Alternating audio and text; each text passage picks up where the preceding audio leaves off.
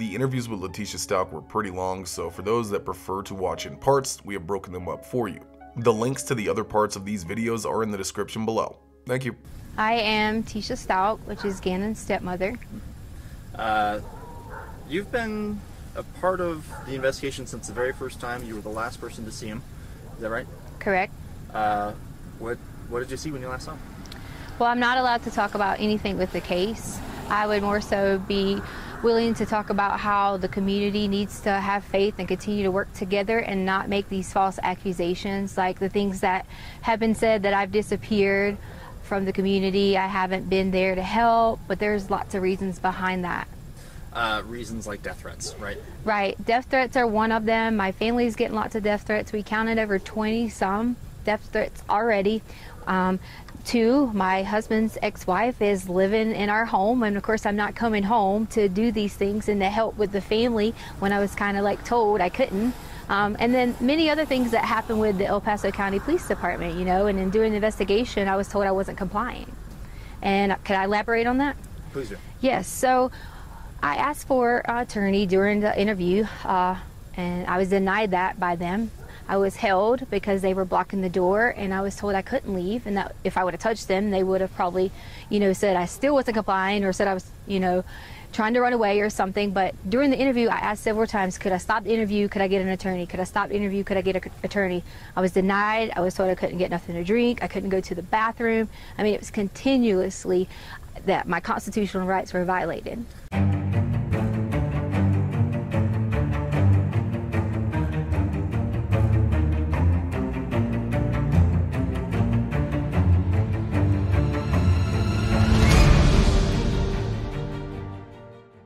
Welcome all you couch detectives out there. Join us every week for new cases, and if you're a fan of true crime, make sure you subscribe so you don't miss anything. The absolute best way to support the channel is to subscribe, and if you appreciate what we're doing here, hit that like button. Let us know that we're moving in the right direction.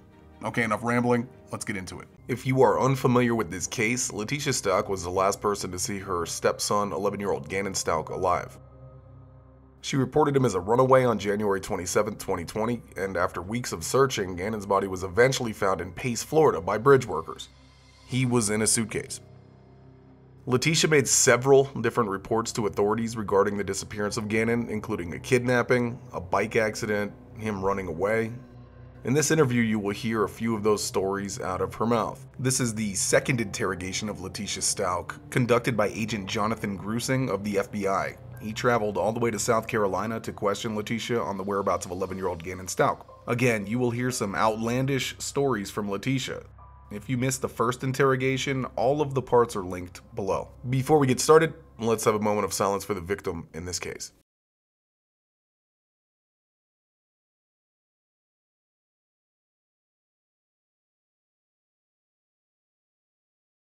So Letecia, I'm John Grusing with the FBI. Met you in the mall parking lot. Do you know why you're here? Did they inform you, the officers, of why you're under arrest? I'm under arrest? Yes. For what? For Gannon Stauch. A warrant was issued out of Colorado. Okay, but no, someone could have just called me. I mean, we didn't have to have like a big scene. I would have called you or whoever. Yeah, and apologize for that. Because of the nature of the warrant, it being a murder warrant, and that's what I'd like to talk with you about today. That's why we're not having a cast of thousands here and whatever, is we would like to get to the bottom of what happened there. I know that a lot of things have gone on with your life, a little bit of how this turns out. Okay? But because you were arrested and you're not free to leave, I need you to sign an advice of rights before we can talk. Well, I mean, so I'm getting charged with what now? So you were charged in...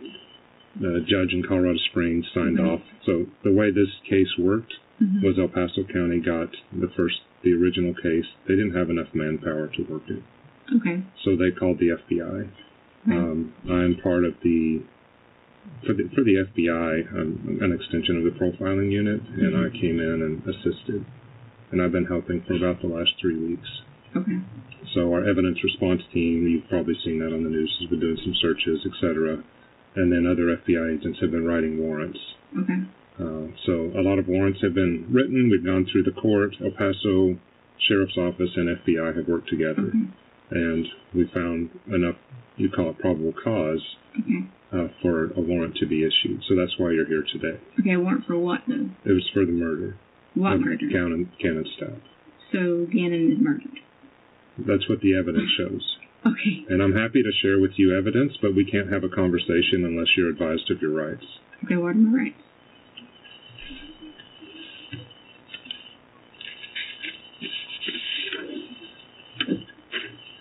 So this is an advice of rights form.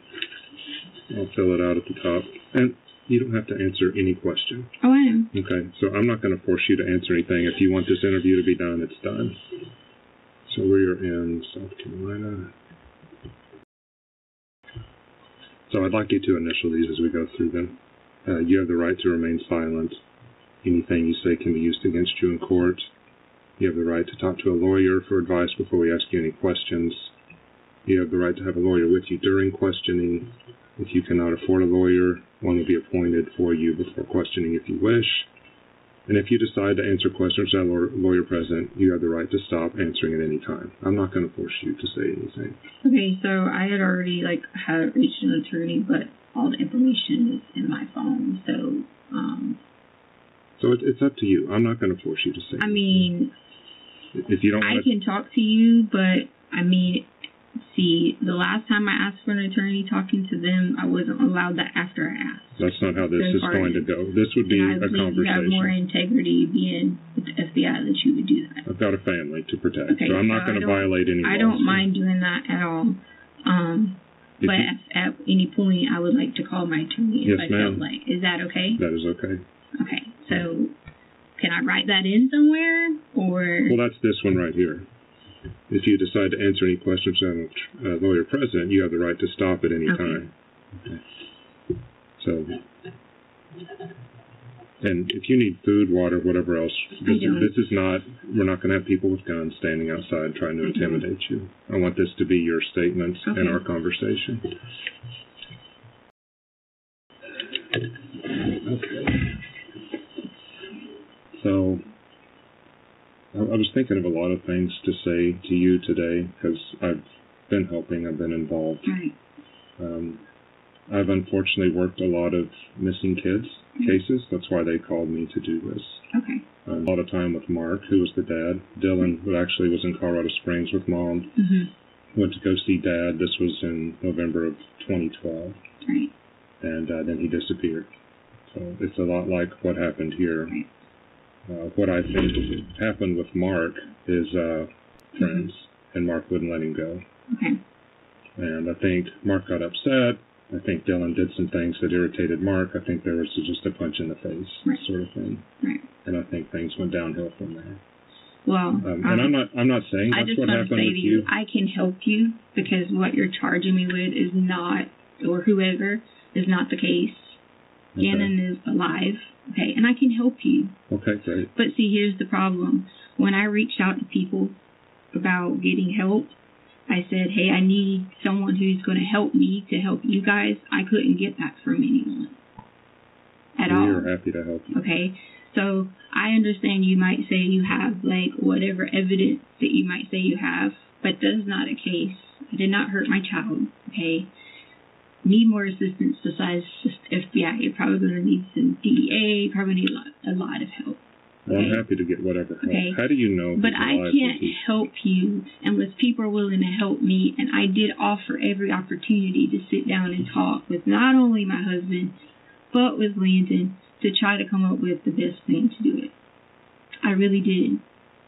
And I've been begging every single day, please, please, please don't say this. Okay?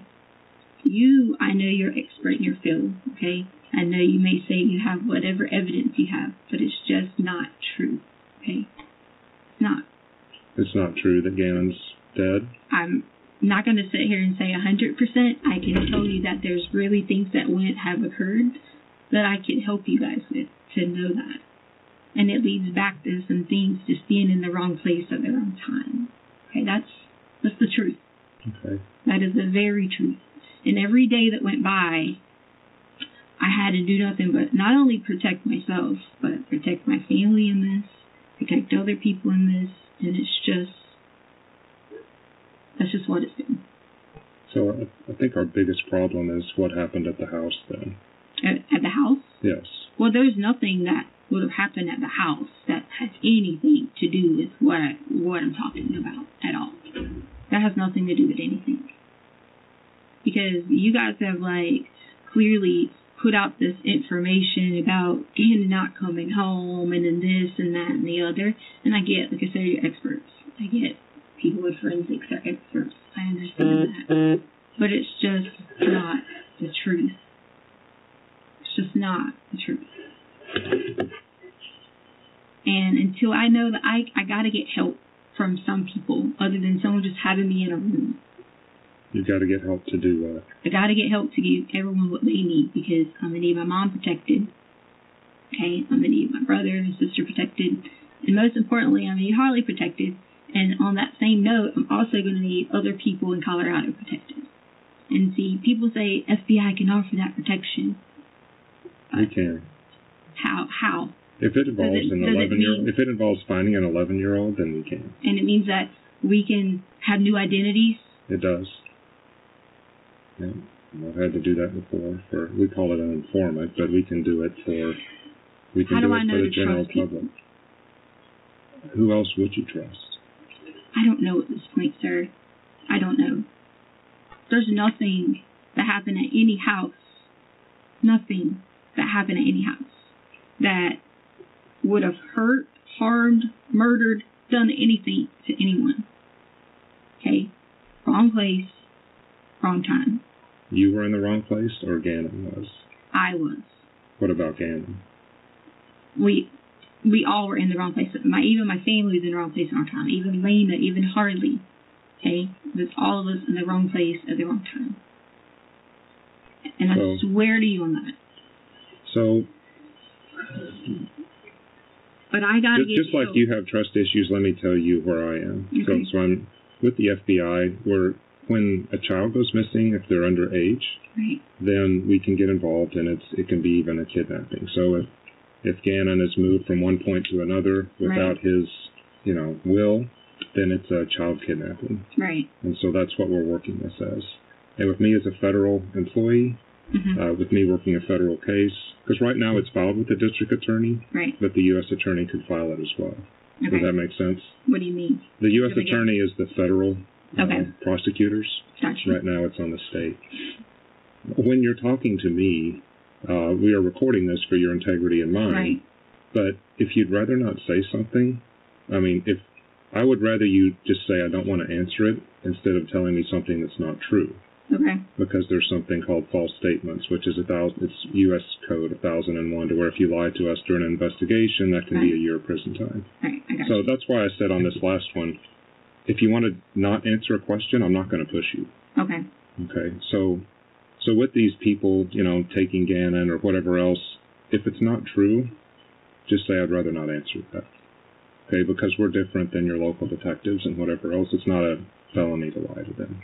Okay. Okay, so my goal, though, is to find Gannon. Right. And if you need protection, if there truly is someone out there, we can provide that. That's not me. Happen, though, I will need you to explain what happened from that night. Which night? The night that he disappeared. Because I've looked at all the news stories. We have been listening to your phone for the last month. It probably doesn't surprise you. Okay. We're listening to other people's phones as well, trying to find this kid. Okay. And we know from the internet and whatever else, there's a lot of stories out there. So if someone truly took Gannon, though, we need to know the real story, because you put out quite a few different stories. I put out to who? Well, we heard a lot of the stories to Al. To Albert? Mm-hmm. You mean like talking to him? Oh, okay. So let me just explain that to you, and you might think that's like super, like. I'm not going to judge you here, Letecia. Whatever. To him was the reason I already knew someone was listening to him, but because of him not ever being supportive, and I tried originally to talk to him when he first got there, that was the only reason I said those things to him, was just because I was out of anger and out of hurt and not being able to have support. It was nothing to do with I'm sitting here going to tell you these stories. That was just anger, stupidity to. And I already knew, like, if you heard it, you heard me say a lot of times, I know people are listening because I know the same time that someone called, every time I could hear people. Right. I knew that. So me saying those things to him was just being what is the word you want to call it? Selfish or facetious or whatever you want to call it. Just because I was hurt by him not wanting to work together to figure this out. Because I did have, like, originally initial different thoughts on certain things, and that was me trying to, like, basically read him and try to figure the situations out. So I understand that you may have heard those or whatever you may have heard, and that's okay because that totally was not it. That was not me trying to be. That was just being stupid to him. So I have a question for you in regards to that. Yeah. Were you of sound mind? I mean, did you have? Are you undergoing any treatment for anxiety or any depression or anything like that right now? Or no?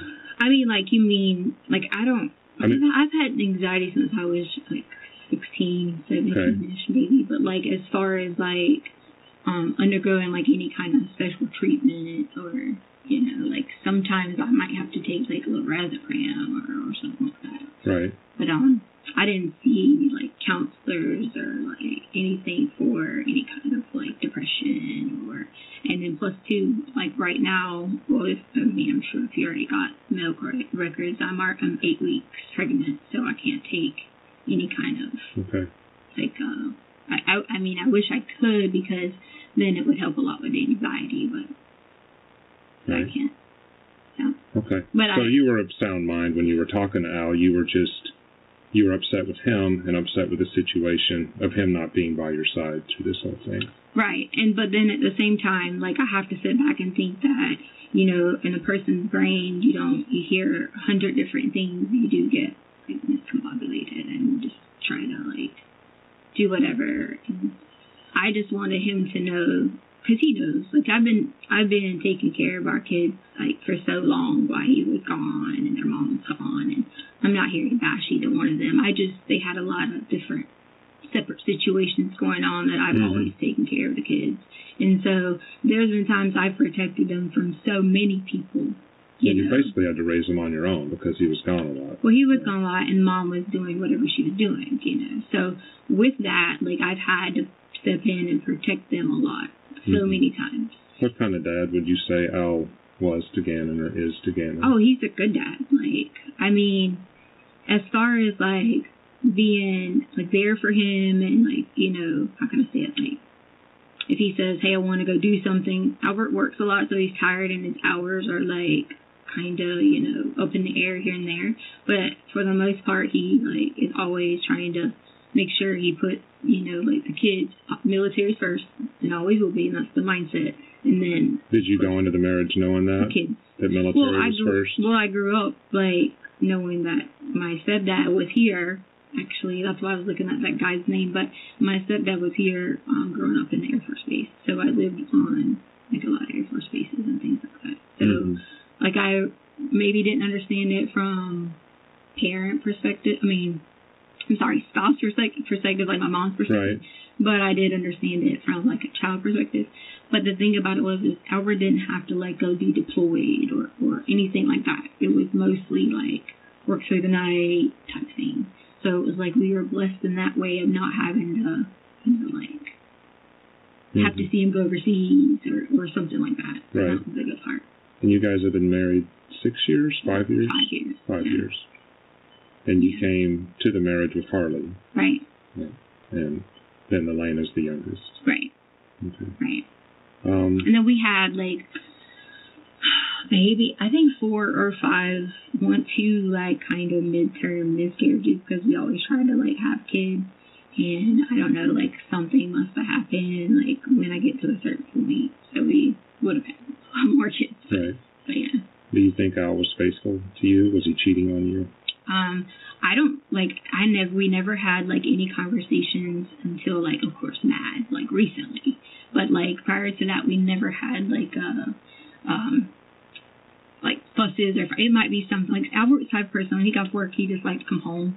He wasn't like, oh, I'm going to go do this with people. He just wasn't that type of person, and that was That was the good part, because it wasn't, you know, like, not saying you can't, like, I know, sure, you might say if a football game's on, you might want to go watch, you know, watch with your friends. Right. But usually, for the most part, we'd do it together, or go over there and do something together, but it was never really, like, having our own people that we did things with, unless it was kind of together. So we never, like, had issues of anything like that. Most of the time, the issues that we always had was I never wanted the kids to ever come back here a lot of times during, like, their breaks, and we would get, like, I don't want to say arguments about it, but he would always say, well, I have to, I'm obligated, you know, to do these things. So you don't think he was cheating on you prior to this whole thing going on with Gannon? Or did you suspect? Or no? That Albert was cheating on me? Mm-hmm. No. I mean, there's been times in the past where I saw that he's talked to other women, you know, like on messages and things like that. But then he's also, like, you guys have my phone in the past, you would have saw that he's always apologized for, you know, like those things, like saying. Were you guys considering divorce or no? You and Albert? I didn't know anything about any kind of divorce. Like, I know, like, we've used the term loosely, you know, because there was a lot of stress having to deal with, like, the situation with Landon. There was a lot of stress because, like, we fought so hard and so long to get kids to, like, a safe, you know, situation. So it was very hard to, like, you've read someone and they're so emotionally, like, upset about the kids not being with us and we not being able to protect them that it was kind of hard. It took a lot, you know, toll throughout that time frame of, like, Alaska. I'm sure you know about the time in Alaska and things like that. So during that time in Alaska and stuff like that, it was very hard to like, have to see him be so upset from so many miles away. And, you know, we get calls that kids didn't have a place to stay. We get calls that there was guns in the back of their car and people were being arrested. And, you know, so that took its toll in the terms of, like, figuring we should not have to, like, go through these things. But then once, like, we got to Colorado, you know, we all could be in, like, one place. And then it was, like, first it was, like, kind of hard because we've been, you know, like, back and forth to Alaska for so long. Because, you know, if you know the background, I had the kids here for their school year for Gannon and Lena. So it was Lena's, was it first grade year? And Gannon's fourth grade year? Yeah. So they would have went to school here in Myrtle Beach. So I had them here with us then. And so still with that, it was us, like, staying apart, going back and forth, traveling on holidays and things like that. So that would have been the most, you know, difficult time. Like, so when we got to Colorado, it was just like, okay, we're here. You know, we are, you know, doing things together. And we said stupid things to each other. Like, I don't even want to say on camera, but like the things that we could do to be like, okay, we'll forget all this, or if you do this, we'll do it, we'll forget all this. But it's just stupid, silly stuff, you know, and nothing that we would have been. So it seems like you guys had a pretty solid marriage then. I mean, besides him being gone a bunch. Which is why I was so upset about not being, like, supportive, because I know that, like, when I tell you we went, like, debt, money, spending things to have attorney fees for, you know, like, the custody, is it Gardner Lightum or Ovalite, whatever it is, the gal. Like, we spent so much money and doing all those things and, like, working together to do all that, and it was so, I guess, like, upsetting that he wasn't. So I did have anger, fire out stupid stuff because I was so pissed and, like, really wanting to, like, talk with him or Landon, like, together so I could, like, just explain, like, hey, this is what I think we can do in this situation. So it was just me trying to get him to talk to me, like, privately. Because I already knew you guys were, you know, listening or whatever. I already knew that, you know. Yeah. So. Yeah, Al was just singularly focused on what happened to Gannon. And besides this situation, have you ever been around a parent who a child goes missing before and not returned home? No. Because I've worked with a family. It was a serial killer case I had in 2006, and the guy was picking off daughters. Picking them off? Yes, in Denver. He was actually an informant of ours, which was not our best day. Okay. But he was going around killing these girls, and then they were high-risk girls, so they were working, you know, on the street some or using drugs or whatever, but some of these girls, we haven't returned them home. Mm-hmm. And if you're a parent of a missing kid versus even a deceased kid, Mm-hmm. it's a lot different, because you're looking at every corner, you're looking to say, is that my daughter or my son? Even if you think they're dead, Right. and your mind goes to the worst, but you, even though we've convicted this killer for killing these girls, Mm-hmm. because he confessed to them and whatever else, we still have the girls to bring home. Right. And so there's no closure. And I'm seeing Al from a distance going through that, because I still deal with dads 14 years later Mm-hmm. who are looking for their daughters Right. at bus stops and malls and whatever. So And see, that's the hard part, is like, people are like, being upset, and I'm like, I haven't had the opportunity to like even just sit down and be like, okay, look, I've given my life to take care of these children. I have. They should not be anymore. And I've done that. Mm-hmm. And it's so hard, because inside that, I don't get to express that emotion to have that, to say to anyone, or anything like that. And that's the most difficult part. Yeah. Because I've had to just be like, how can I make the situation back, come on, sir, let's be honest. I'm John, by the way. John. Yeah. I mean, like Albert was talking about, and again, whether you make them say this or not, I mean, literally, woke up on Christmas, I always make it about the kids on Christmas, because they don't get to spend Christmas with us. So, like, if they went home for the holidays, they might leave, when school gets out. We might not see them until, January. So, I always spent my time trying to make sure every time, I didn't believe in certain holidays, I didn't believe in Halloween, but to make sure every holiday was, like, revolved around the situation. So, if you look at the situation, I went, we have every house, and we have cars, and we have whatever. So, I worked my entire life in education and got a doctorate degree in education. Mm-hmm. So to me, it's like everything I worked so hard for, everything Albert, 16 years in the military, or service and things like that. No matter how much we had did on that, it took us everything to get the kids. Right. And that was where we were at in our safe spot.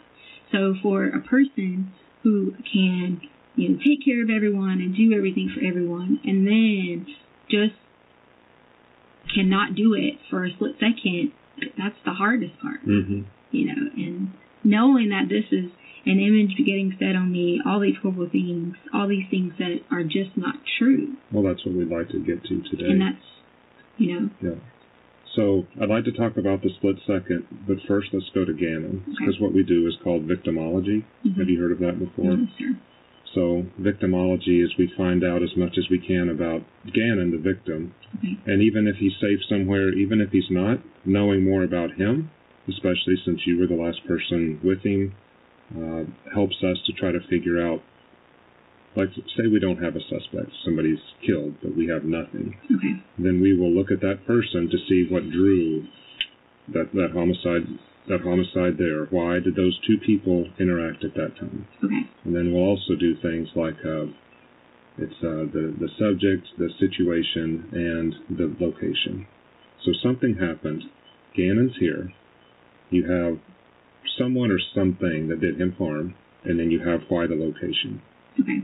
So we have those three things. And, we've looked through your house and, done the CSI stuff and looked at all the, body fluids all over the house and garage and whatever else. So that's all been done. I'm curious to see your challenges of Gannon here when you had to be a parent, and then there. Challenges, successes, whatever else. What special attention did he need? What can you tell me about him? Well, here he was younger, fourth grade. He started to mature a little bit, hitting towards, like sixth grade. Uh-huh. So, like, here he was more so of, like, let's see, at that time and situation here, okay, so prior to that, we never got to see him except, like, every other weekend for the longest time. Okay. Right. All right, so then when we finally paid all the money and got the attorney, whatever, Albert had to choose between getting out of the military or the kids, in a way, kind of, because Mom wasn't given any or whatever. So then that's when we step in and say we're going to keep them here in our home here, and I'll stay here with them, and then, we'll go from there. Right. So during that time, he also didn't get to see his mom. A, she didn't have a place to live. B, she was also, she had a baby, but then mainly to her, I'm not going to trash her, I'm going to say she was married to someone who didn't take care of them, who wouldn't take care of them like they should, with her being pregnant in that situation. So with mom not having that foundation support, she wasn't able to come to the house a lot. And when she did come to the house, there's times she came that she was like, she just wasn't in a good place. So I let her stay at her home. And Gannon had a tough time every time because in his mind, he just wanted it to be like his stepsister. Do you know the stepsister? Mm-hmm. What? His stepsister? Yeah. You mean Harley? No. Landon's? Yeah. No, I don't. Mia. Mike's daughter. Got it. You know Mike, right? Yep. Okay. Mm-hmm. So he wanted it to be like Mike's daughter, which was they go to mom and dad's house for a week and other mom and dad's house. Right. You know what I mean? So Got it. that was Gannon's mindset when he was here. Grandparents, amazing people, which is Landon's family. Amazing people, Grandma, I think he calls her Nana, and Poppy. Great people. They would always come get them on weekends and things like that, so that I'd have time to do whatever I needed to do, or if I wanted to go shopping or go hang out with people, whatever. So we had all that, going on here. The missing piece was, Albert had to, serve our country. Yep. Gannon would do his schoolwork, very smart. I think he made all A's here in 4th grade. I'm pretty sure he made all A's here in 4th grade. So made all A's here. Didn't have an issue at all. Well, what was he like when he got home from school? Because Albert's out, you're having to take care of him. Well, to be honest with you, I got him from after school, which was about 5:30ish. So by the time we did homework, and all those things, it was almost time to get ready for bed. Are you doing his homework with him? Is he doing it on his own? What? See, the difference between schools, and I'm not trying to talk about Colorado if you're from Colorado. The difference between Colorado and South Carolina schools was South Carolina did a lot more with history and those type of things, where Colorado probably thought it really wasn't relevant. We wanted to focus on reading and math and things like that. So he did struggle with history, so we had to sit at the table a lot of times and really work on he was a mathematical. He's so like his dad. Gannon is just like his dad.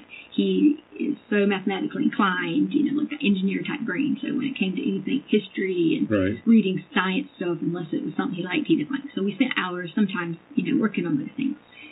But with knowing the curriculum, it was easy for me because I already knew the South Carolina curriculum. And so by the time we did that, it was time for him to go to bed, yada, yada, yada, yada. So that's here. So yeah. Then what about in Colorado? How is that different? Well, when we get to Colorado, of course, I start them in school, which would have been August. Okay.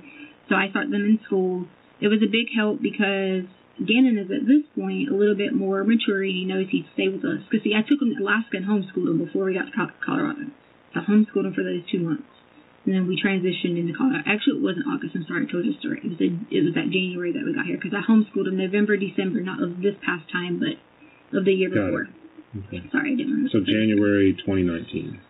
Yes, so I homeschooled him 2018, November, Christmas time, because Mom couldn't get him then for whatever reason. Then we came on to, but I think she ended up getting them, and she flew them back to Colorado for a week or something. She got it for a week maybe.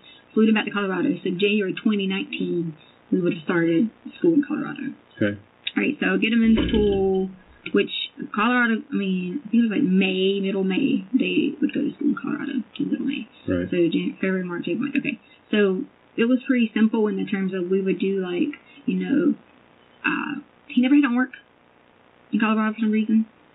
So it was always Albert would be make them write their labs or, make them go do all these things. And then, it was time for them to go to summer.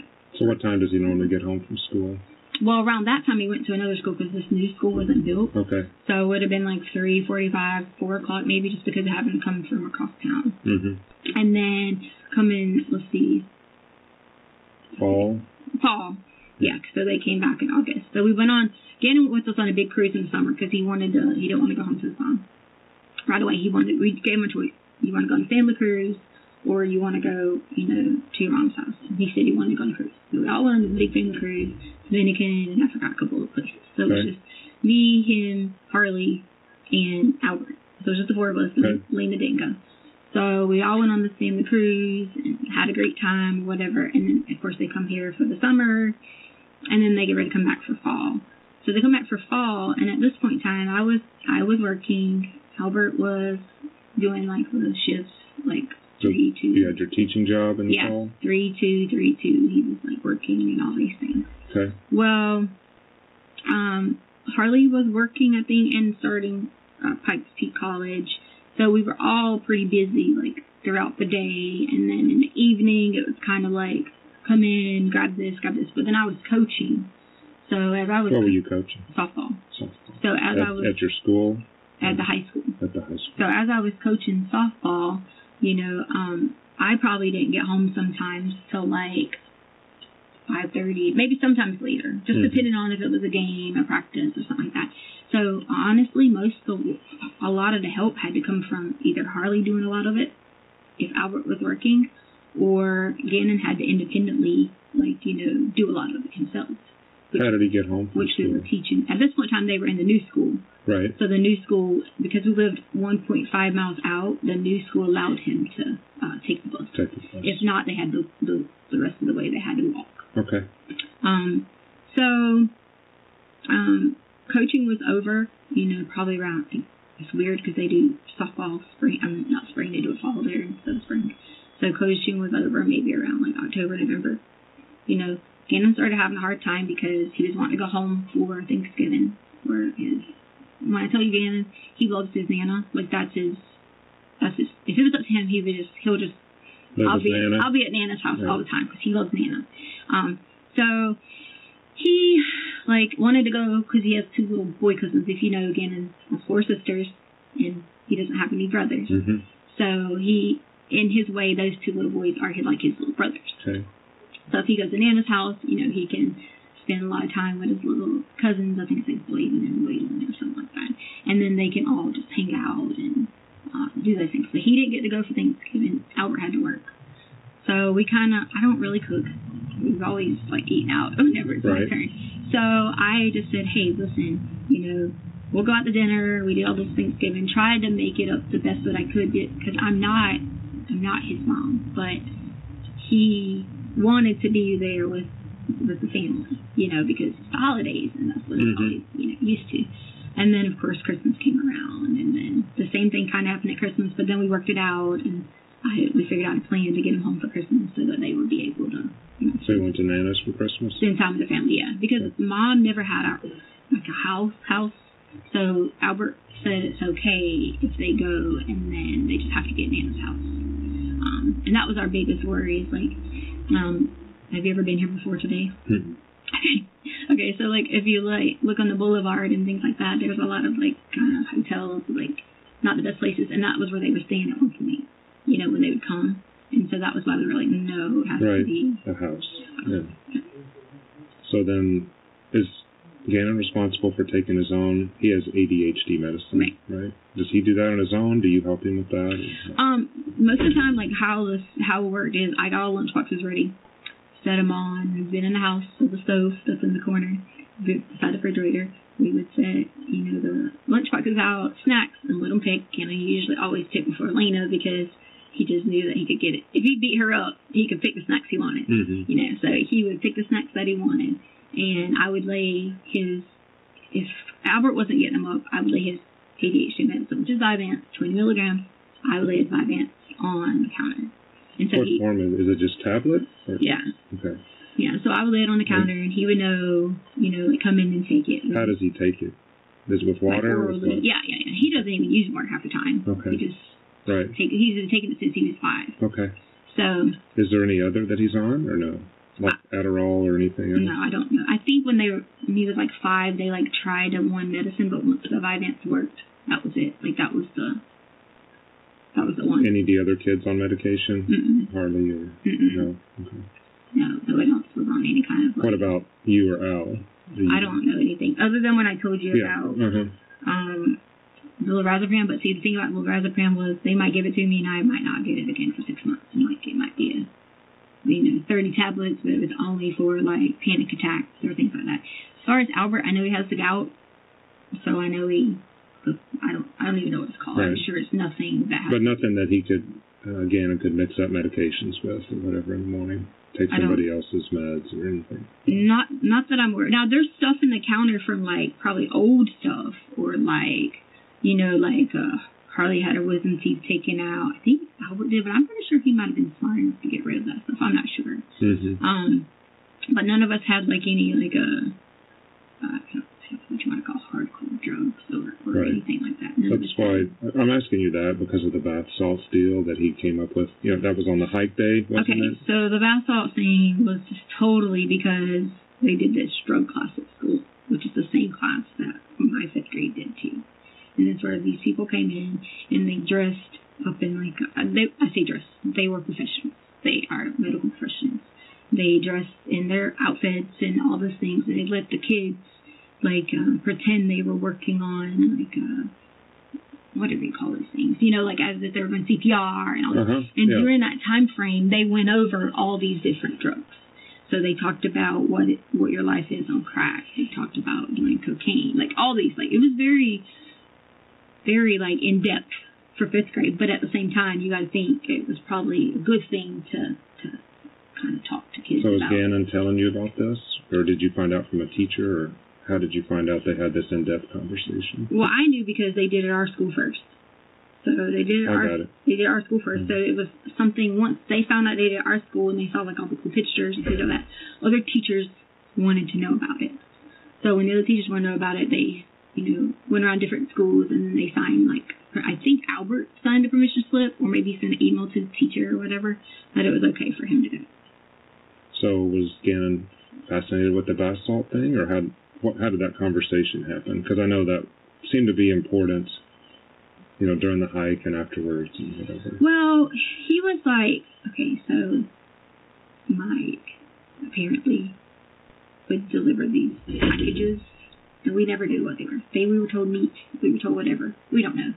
But Albert would always talk to Gannon about anytime people had anything to do with, like, you know, drugs and things of that sort. He would always say, like, these are bad people. If you see anything like this is bad things. Right. Gannon already had, like, some sort of base foundation about it, you know. And because he had, like that sort of base foundation about it, he always had, like, questions because Megan found the first one. Like, right. That was always his main concern, is that he was wanting to know because is baby Nova going to be okay? You know, Nova's right. Is baby Nova going to be okay? And that was like his main concern in that aspect, you know, was wanting to know these things because he was just curious of how, like, all these things worked. So were you guys on the hike when he brought it up, or where were you? He had already brought it up prior to the hike. Okay. He had already said something when he came home after this. Was it a concern for you? Tell me what he said and how your conversation went. Honestly, sir, I don't remember. I just remember he was telling us about the different things that they were talking about on it. And then I was like, oh, did you guys do this? And they would be like, yeah. And then I was like, oh, did y'all do this? So it was kind of like mimicked the same way. So we did talk about that a lot. Was that before hike, you said? Yeah, leading up to it, before the hike, there was a lot of talk about it, you know, for a little bit. And then, of course, at the hike, I think he said a few things. What did he say? I just remember he was talking to me. And was it concerning to you? Like what he was saying? Like he really wanted to try these things, or what? Like, I didn't think anything about him wanting to try any of it or to do anything with it. I know that he said something about it, and I gave him a bath bomb. When he said something, what did he say? He just asked me about, in general, about if we had bath salts. Because, to be honest with you, he had already pooped how many times in his pants. So he said that after he pooped on the hike? He pooped a couple of times on the hike, yeah. Like, when I say poop, I don't mean like, I don't want to be like graphic, but just a little. Just a little bit to where it's uncomfortable and whatever. Right. And so the whole thing about bath salts was just, I think he just wanted to, like, relax, because he ended up taking 2 baths. So, I mean, now, and this, I don't want to be weird, but are you giving him baths? Is he taking it by himself? No. Gannon goes by himself, and he just, you know, he's very, like, helpful, independent. Like, I've taught him so many independent skills where he can go in there and just Now, he'll forget to, like, bring his clothes up or, Right. you know, those simple things like that, but... Okay. So he takes 2 baths that night, or 1 bath that night, 1 the next morning, or? No. So I think when we got home, he took 1. Me and Lena went to go get food. And then I think he had to use the bathroom again. So he took another one. I think when me and Lena got back, we were taking a bath. I don't really remember. And then she took 1 somehow. Because they share a bathroom in the basement? No. No? Mm-mm. So? No one. The basement was used by Harley. Okay. So where's his bedroom? Bedroom. Okay, so the bedroom's downstairs, but the bathroom, remember, is like where Harley's room is at. That's right. So where did he take the bath? Upstairs? So the bath upstairs. Got it. Usually would have been. And what happens with the clothes that he kind of pooped in? What do you mean? Does he throw them in the washer? Do you have to take care of it, or? I don't wash anyone's clothes, but. Do you not? Does Yeah. he take care of his own? Then? Well, we get on him about if you want to earn technology time, you know, you have to go do your own clothes. You have to, like, have chores around the house, and you have to do all these things. So that's kind of like how it worked. It was, Okay. Everybody had their own. I don't even do Albert's clothes. Right. So, like, I don't even, you know. So That's good. 11-year-old taking care of himself. Well, not necessarily taking care of. Well, himself, and but- just in that aspect. Right. He was so like a boy in the terms of clean clothes. Like he could wear the same. Again, he'll wear the same shirt like 2 days, and you have to like go change it. So what does an argument look like with Gannon? Have you guys ever argued? Like maybe like in Myrtle Beach, you know, we would have been like we're so much alike. So we are so much alike in terms of we both have stomach problems, really really bad. We both have like anxiety, so like, you know, so to speak, you know. Mm-hmm. And he's so kind and like kind-hearted, and then the point of like we can get upset about something, but then the next minute he'll be like I am. He'll be like, oh, you know, we'll talk about something, or we'll just say something, and he had tremendously increased the amount. In Myrtle Beach, I don't think I ever heard him be like, I love you, or like, you know, like, I mean, like, the holiday might come, you know, they just say, oh, just write something, whatever. But like, since having him all the time, it became more of like, I would hear, I love you, like almost all the time, you know, and so I feel like it was on the holiday, the Christmas before? Is that what you're saying? He disappeared? Do what now? When you said around the holiday, he was saying, I love you? I'm saying like once we started more and more having, then he and I became a lot closer because of just like wanting to have that connection with both the kids. Surely you had some arguments with him though. Did you ever have to discipline him or no? Well, I have never spanked any of the children, never, because I just don't believe in spanking other people's kids. So never had that. Now, as far as like, okay, you are in trouble, you're going to do this. Yeah, that's with any kid, with any of them. What's the biggest disagreement you had with Gannon? Let's see, the biggest disagreement. I think probably because he doesn't, and again, he probably shouldn't have this on him as a kid, but not like seeing the light of how if he couldn't go home. He was so like, you know, kind of like forgiving, it's okay, Mommy don't have money to do this, you know. And if I said anything like, well, and I probably shouldn't have, but I did, I would be like, well, if she quit doing this, she could pay for it. And I would always figure out a way, but then it was like, you know, I'd say, I wanted him to see that. So was this a certain incident? Do what now? The biggest disagreement you had, was this a certain time, or you? No, we never had like big, like there was never any like big all out like. When you say disagreement, like clashes or like screaming, shouting? Well, I'm a parent, so I've had mine. You mean disagreements, like yelling at the kids. Yeah, like that kind of disagreement, but never not like a. So what's the most physical, upset you've been with Gannon? Where we've like. Where you've had to yell, and I've had to yell at my kids. I got you. I see what you're saying. So like where we've had to like fuss at each other over whether or not he did something. If he did something. That has to happen if you're a parent. Right. I'm not I didn't know what you were saying. I thought you were asking me like. No, I'm more looking at this from Gannon's point of view. I'm not judging you. No, I thought you were asking me more of like, like whippings or like switches or like something like that. No. So what's the most intense time you've had with Gannon as far as you're yelling, he's yelling, that sort of thing? That has to have happened, especially with stepkids. I mean, yeah, of course. So what time do you remember? Probably times that I don't remember specific times. Like I say, it all revolved around Albert, like not being disciplinary enough. Yeah, when Gannon was just doing something that's totally irrational, unreasonable. I have a boy, I know. Yeah. They don't behave all the time. Right. So what did Gannon? I don't know of any like specifics. I just know that we would have. Like if it would have been something that wasn't in what our teachings were, we would have, of course, like yelled. So you never had to yell at him that you remember? I just said that to you. I said there have been plenty of times. Yeah, but I mean a specific one. I don't know. I don't know a specific one. I mean, probably from playing. So I can tell you for me, is when my son rolled a basketball underneath me, I was going to go in for a layup, and I almost twisted my ankle and broke my back at the same time. Oh, goodness. And I yelled at him. And yeah. Am I sad I did it now? Yes.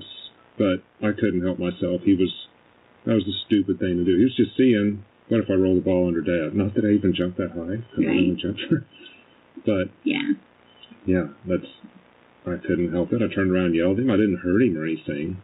Yeah. But with you being home with just Gannon, and sometimes Elena, and sometimes Harley, and Al being on the road, every once in a while, something had to go wrong.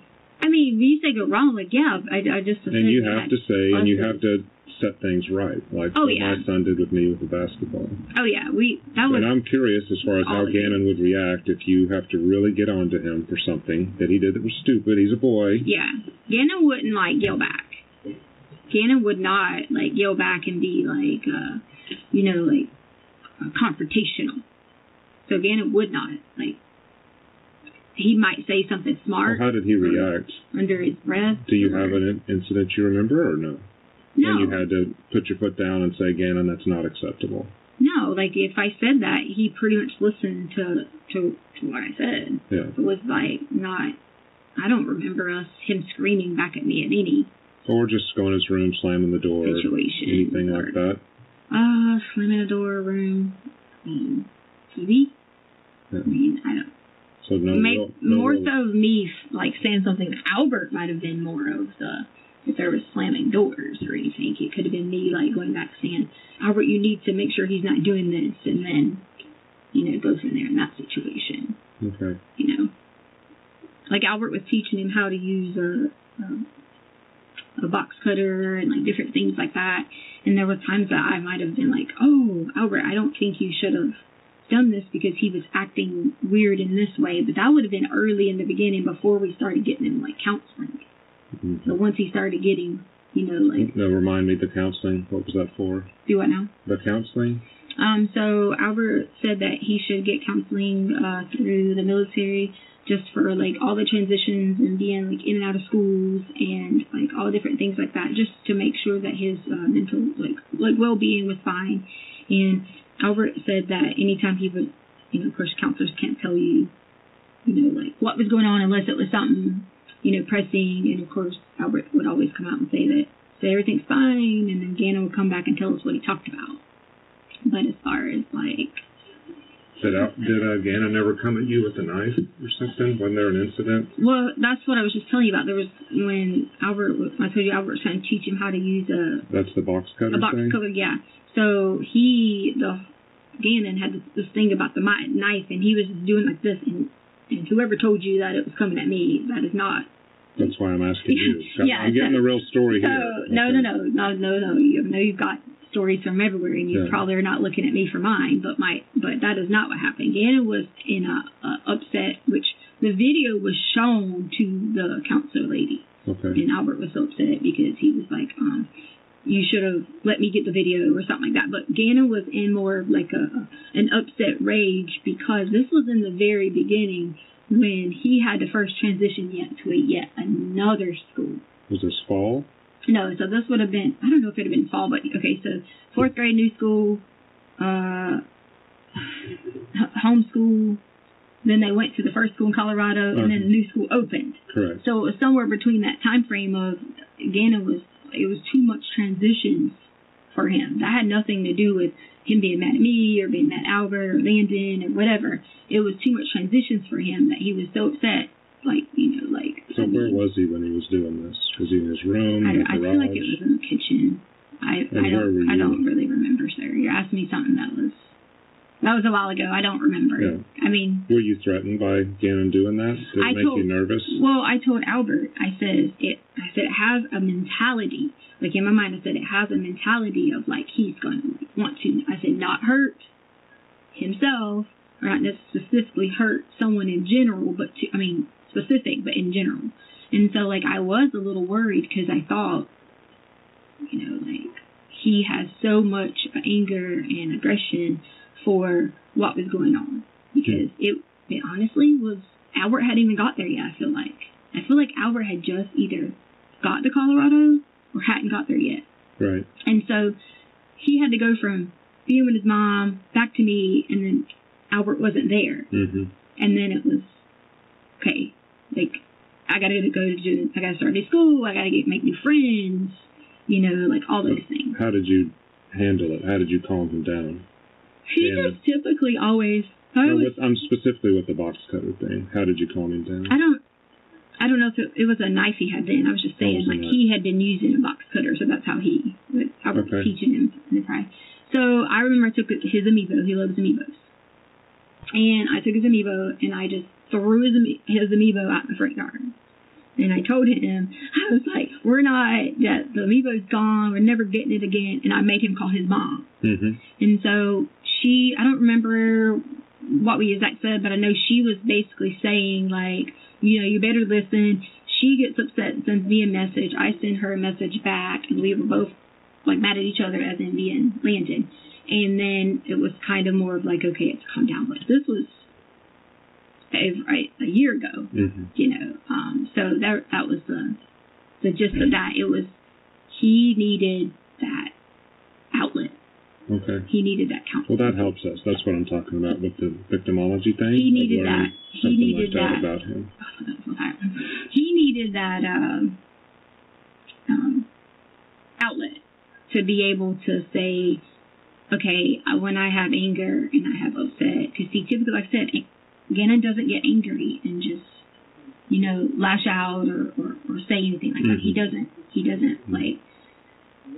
Or if he says something smart back to Albert, it's usually he's very literal. He'll say something and then be like, oh my gosh, you know, I should have done that. Right. So that's in your assessment of him. I could probably count on one hand the times that Gannon would have been aggressive like that. Right, and not even to the point of aggressive of like he actually acted upon it, other than showing signs. And I think once we got the counseling in place, he was able to have his friends now. He knew he was in a place that... I don't think they're watching through this. This is a brand new thing. Like, they even said it's like backwards because the camera's there, but the window's there, so the seat should be there anyway. But no, I just didn't know because I thought I heard a fire alarm. So he never like really just, you know, had a hard time until the counseling. And once the counseling was in play, I seen leaps in the way that not only he acted, but our relationship with each other, relationship with dealing with, okay, go do this. Sir, it's so hard because... John, I'm sorry. I'm old, but don't call me. John, it's so hard because if I get up in the morning and I have... Gannon would even say, you want me to take the dogs out so you can have 10 more minutes of sleep? And I convinced him into changing my name. Mm-hmm. So I had him on board of like calling me a different name, you know, and so, because I didn't ever like my original name, so I had him on board of calling me a different name. So the helpfulness through not only just the counseling and then having that stability became so great for him. Good. And that's the piece that I really wish, like, I know you sit here and say you've heard people say stuff or talk or whatever. I know you've spent your career going through people who you've had to help and people who you've known are full of shit or whatever. Mm. But Gannon benefited so much from going in there that he was able to talk to us, and that's when I started hearing more of like, okay, I love you. And he would say hardly, like, they never really, like, he would say it, but like not that like situation of like, oh, I love you, and like the affection and things like that. And that began to, I thought we were on a path for him really to see that I could be more, I don't just want to take nobody's place as a mom, but be more of a, like a mom figure to him. And that was where I felt like we were definitely headed. Good. Well, that's helping. In that situation. So that kind of answers the bath salts thing. He really wasn't he wasn't outright asking you, I want to get high off of bath salts. No. I think that it was more of a situation with, they were going to school in a school that had older kids. And I think it was just more of they heard this is speculation. I'm just telling you what my observation is based upon how I heard them talk and, people talk. They were just wanting, I say, like, to fit in, per se. And it was just a situation where Gannon would do whatever in order to just be able to play his game. And just do, you said you have a boy, a little boy. Mm-hmm. Yeah. And that was in the gist of it. Like, I could tell Gannon, look, do you want to play your Switch? Okay, will you help me go do this? Will you go take trash out? Will you do this? Will you do that? And so he was in such a yes sir, yes ma'am mode of giving technology, you could do it. And I think that was hard going to school with kids that were a little older and coming home on the bus. They had the same, you have some boys who get to do a little more than others. And this is based upon my assumption, just from talking to him, like, when we were talking about it on the hike, is that there was just more, like, not pressure, maybe kind of sort of peer pressure, but there was just more of like wanting to know what could I do to get this person to like me, because he only liked certain friends, and those were his people. He would obsess on them. Like, had a friend named Connor, that's the person he obsessed on. And he went to Braden, that's the person he obsessed on. So if someone liked the interest that he likes, he will like develop that obsession on them and just want to, not a bad obsession, I don't mean like a I get it. He wants that's the person he wants to hang out with. He didn't have 27 friends. He had just that person. Mm-hmm. And so that was what, and I feel like with that's where we were at in that situation of just trying to, this thing is bad, but I understand you have a friend who wants to do this, that type of thing. Yeah. And that was good. That helps. And that was, so that helps with the bath salts, and I'm trying to see how Gannon reacted to these little things that happened to him until he went missing. Mm-hmm. The candle incident. Can you tell me about that? Okay, so Gannon wanted to, I don't remember if he wanted to stay up 30 minutes. I can't remember. There was something he did that allowed him to earn some extra time. There was something he did. But Albert had grounded him from playing the Switch. So he wasn't allowed to, play a Switch or whatever. He was only allowed to, like, if he wanted to watch an extra movie or something like that he had earned. Right. Well, on the hike earlier that day, he was so helpful with me, and people think, sick and he's still whatever, but I have serious stomach issues and still have to operate. But he was so helpful with, taking care of the dogs and stuff. And I had told Gannon that, so like that Sunday is the day that Kobe had passed away. Mm-hmm. So, I remember that day too. So we sat around and, we had, like, before we left, we were, like, on the sofa, and I'm just, like, crying, and he's like, why are you crying? And we're just, like, he didn't know who that was. Like, he knew the name, but not, like, growing up in, like, my generation to, like, know who that was. So we just sat there and, like, talked about it, and I told him, I was like, Kobe had all girls. And so, again, I started relating in the terms of being like, oh, that's, like me, I have all sisters, and so, like, we were talking about that, and then in between some of those questions might have been certain questions that led to what he was asking me about what went on at school in that thing, okay. in that talk. Right. And so that led into on the hike that day about what we had talked about. So then that evening, I don't remember what he did, but I remember I said he had 30 minutes of something extra. And I knew it wasn't his Nintendo or things like that at the time, because he wasn't supposed to earn that back until the next day. And so then we had, I think I was upstairs, Lena, Harley wasn't there, because Harley had to work until, which I'm sure you already know this, Harley had to work until, I think it was like maybe 10, 15 years, whatever.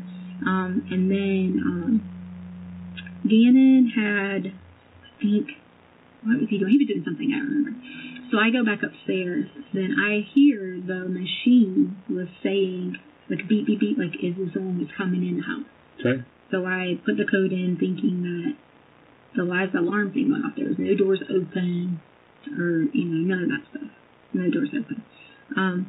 So then I go back where Lena was at, and I see she was faking sleeping, but not really sleeping.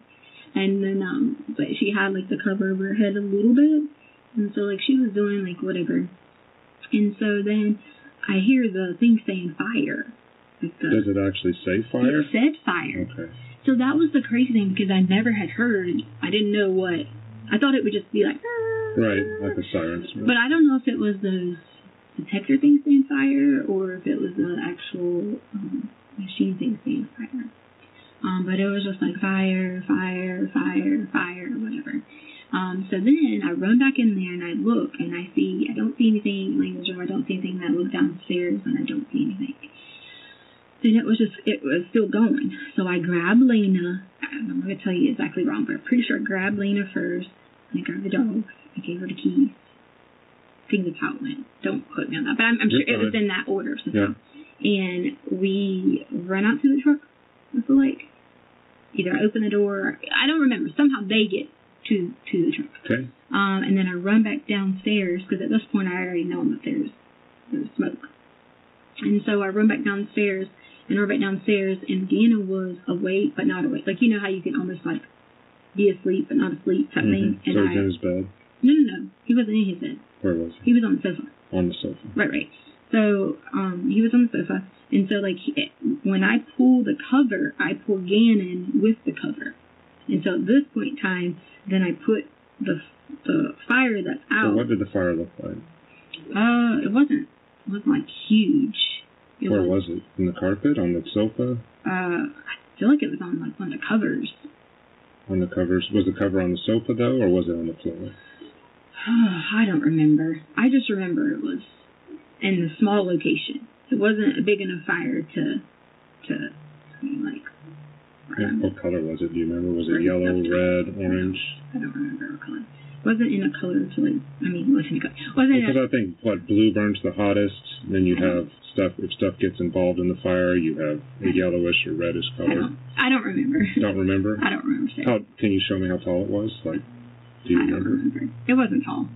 Wasn't tall? I don't feel like it was that tall. I mean, but my tall might be different from your tall, so I don't want to say. Still, a fire's going to freak you out. Right. Yeah. So when I pull the cover, I pull him with the cover too, and we run out. Did you put out the fire or no?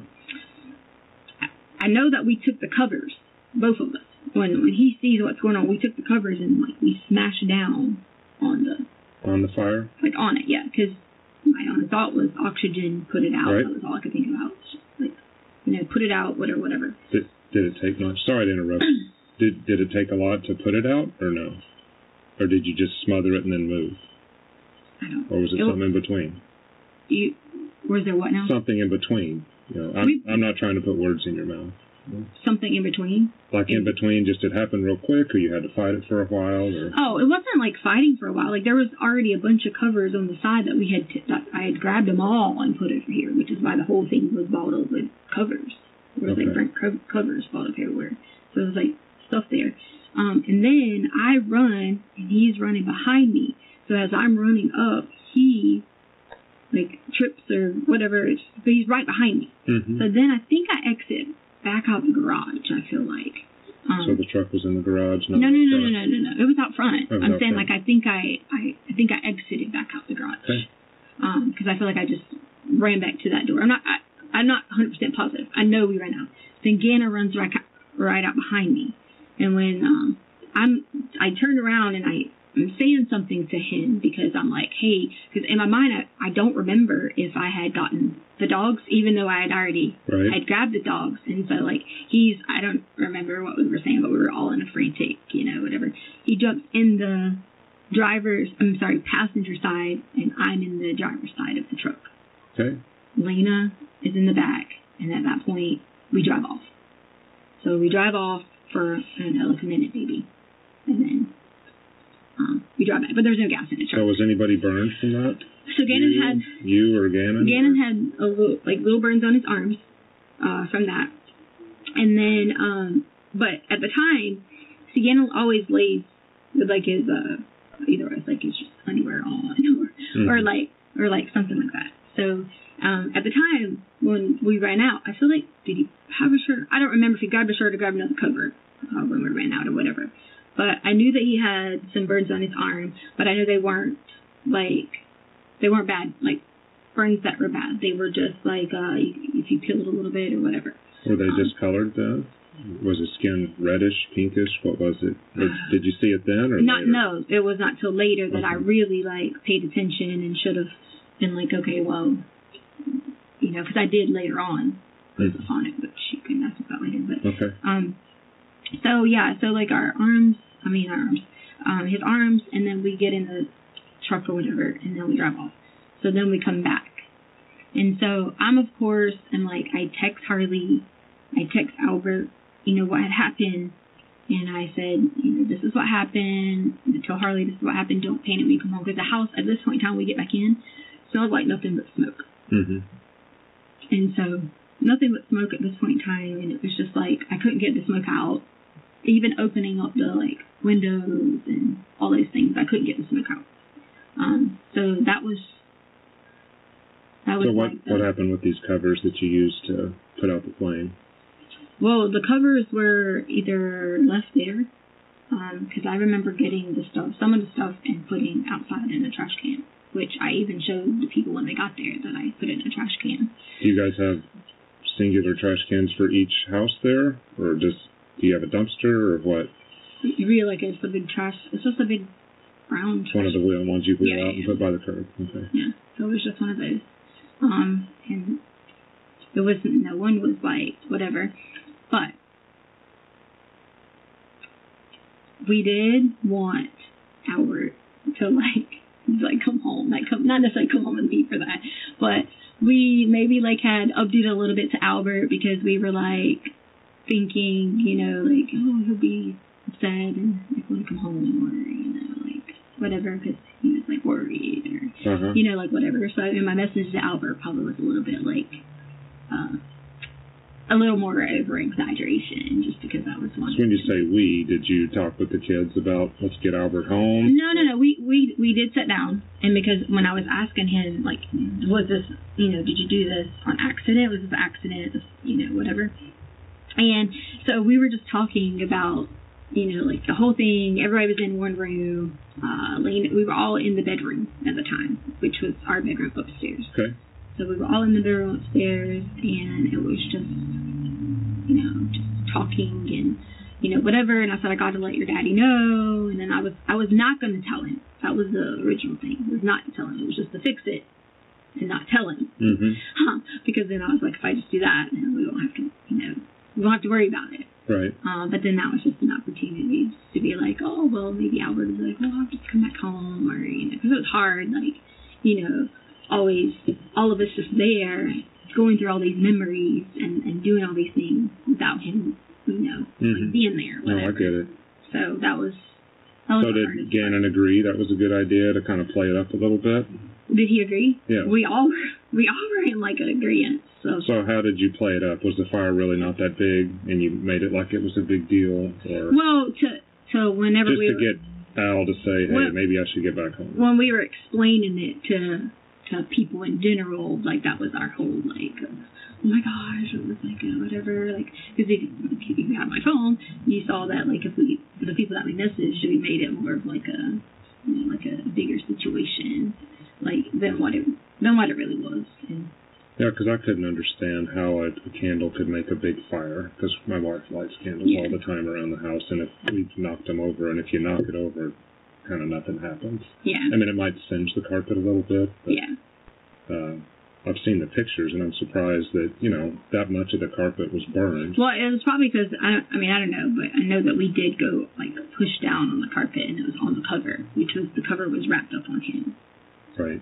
So, I don't know, That's what, I was just curious about the burn itself on the carpet, because that looks awfully big for a candle. I didn't even think that was even big. Was that really big? Yeah, that big for a candle, because, like I said, my wife, we look like a church sometimes with all the candles she lights. Yeah. We have dogs running around and kids. No, it was... So I was just surprised a candle could make, a big black thing in the carpet that much. That it might have been held there for a little while. Yeah. Maybe he tried to set the place on fire or something. But see, the thing is, I don't know that Gannon would try to, purposely, set something on fire. I don't know. I know that he did tell me later that he thought that I was coming downstairs. And he was playing his game.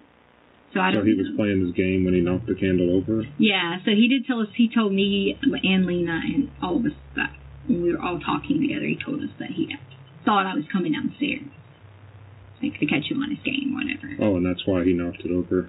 I don't know. I don't know if he accidentally or thought, whatever. I just know he said that he thought. But did he take any responsibility for knocking the candle over, or did it just say it happened, or what? No, he did say that. Okay. He did say that he had done it, that he had started it or whatever.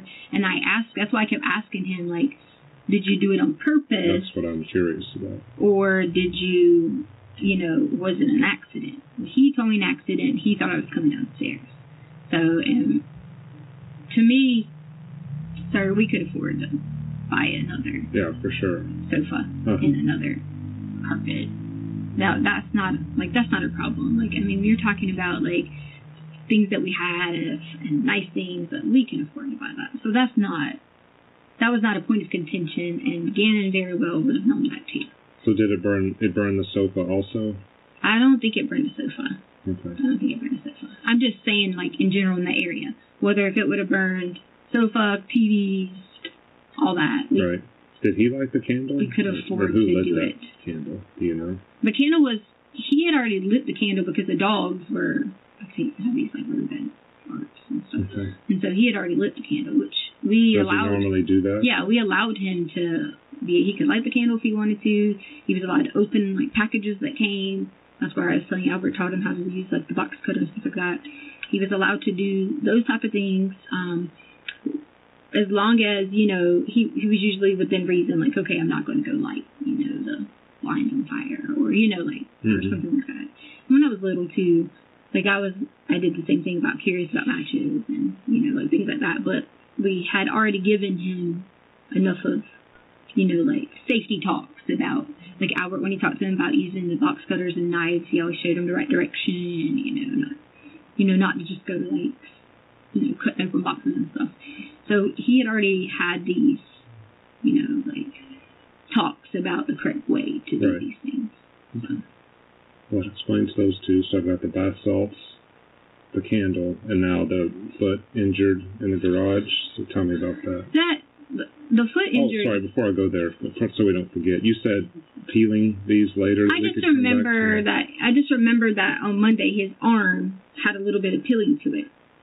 And that's when I said in my mind, and I told the other lady that's here, that I did at that point say, I probably should think about if I need to, if later on after I put stuff on it, I need to think about if it gets worse, monitor the situation, those type of things. Did you put stuff on it or no? Well, we had took that green aloe stuff and we had took and put the little, because the dog had get bit before, so I already had that little wrap stuff, Okay. And so we had already done that in that situation. Did you put it on both arms? I think it was on the right arm, I feel like. And then when did you do that? Was that Sunday night, Monday morning, both? I think it was Sunday night. Okay.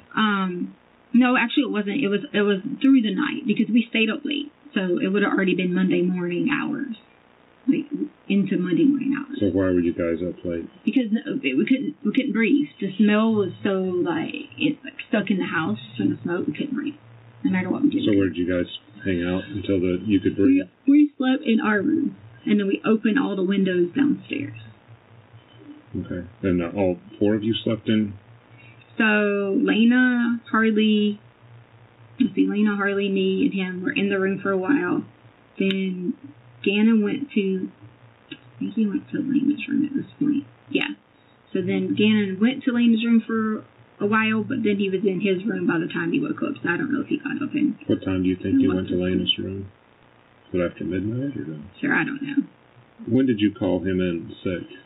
It was pretty early in the morning. Well, we didn't. What happened is all I did was I called and asked about his stomach. It was anything to do with the fire or anything like that. My question was, I'd already given him Miralax, which was like, Miralax. Mm-hmm.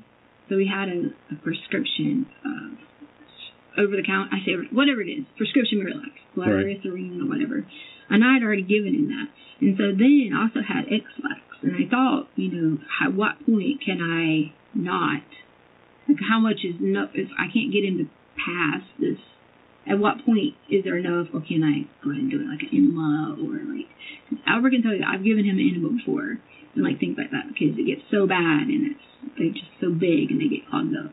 So that was the concern about how to get him to pass that. Mm-hmm. Because, like, for me, I have to, like, I can drink 10 scoops of Miralax, and it won't affect me at all. Yeah.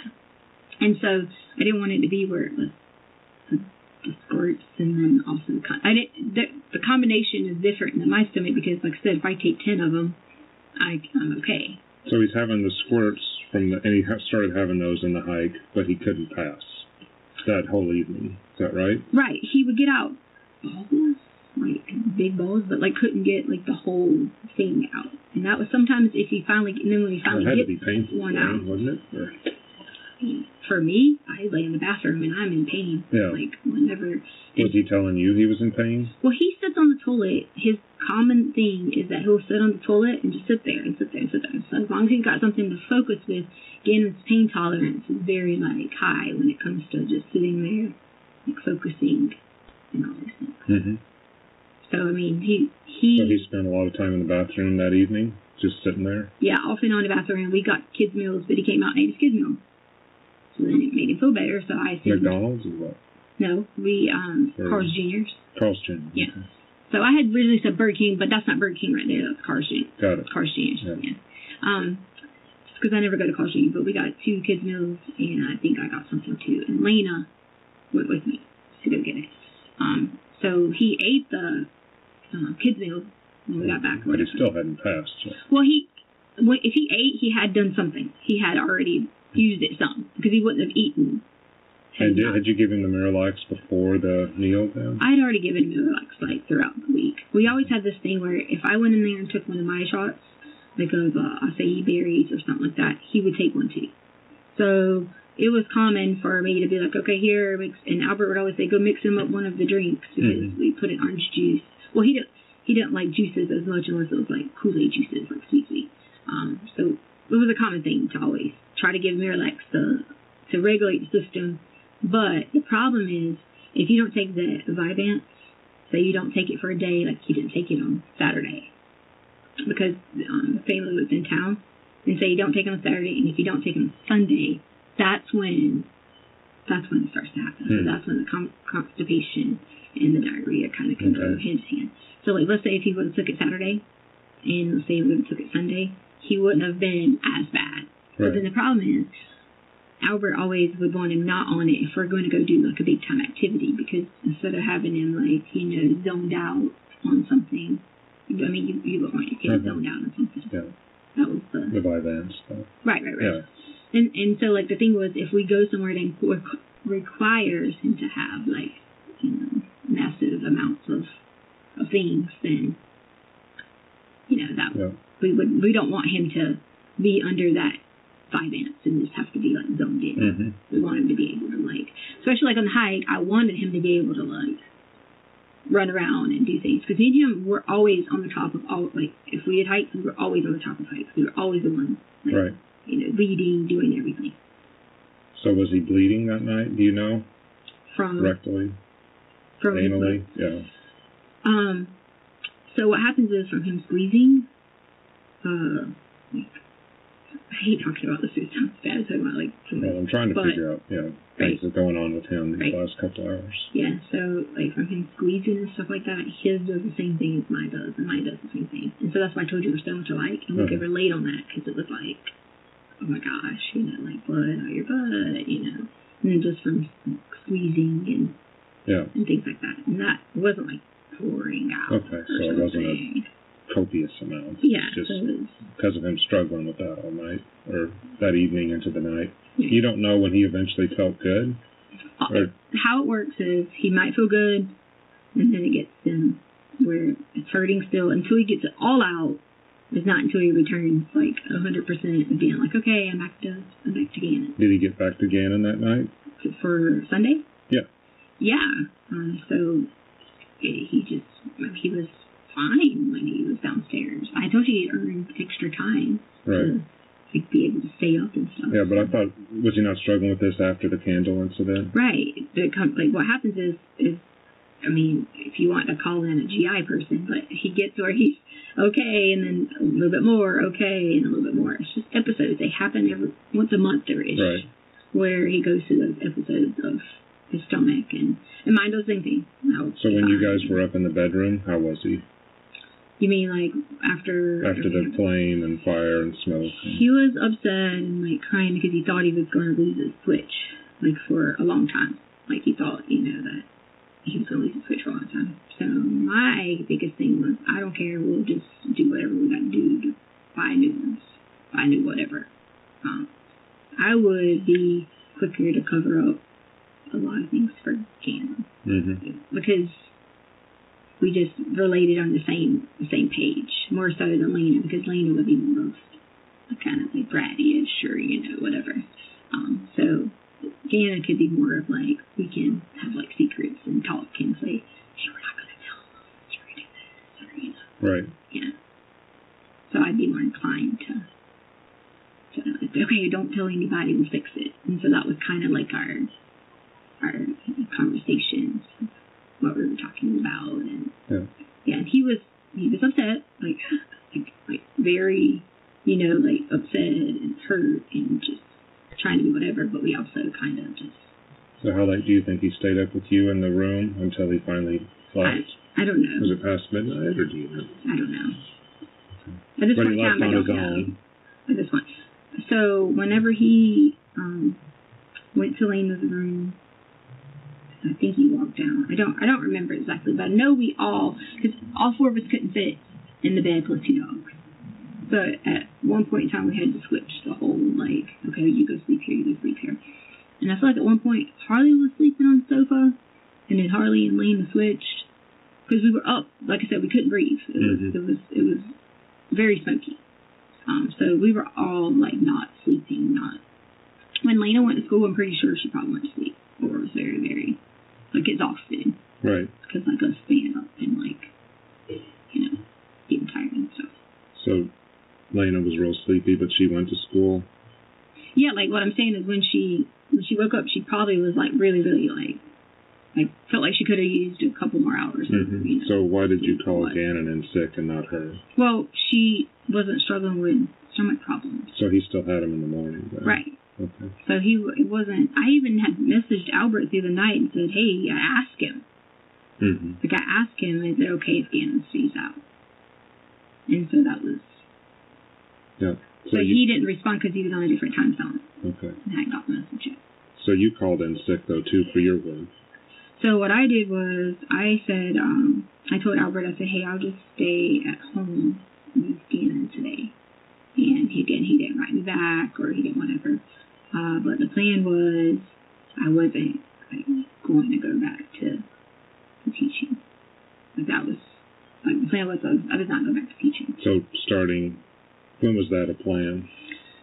I think it was December, so I was just going to try to use days and try to, whatever, because I just didn't want to go back to teaching. Right. What did you tell your school as far as why you didn't show up that day? For that day, I didn't talk to them about anything that day. your school? You didn't?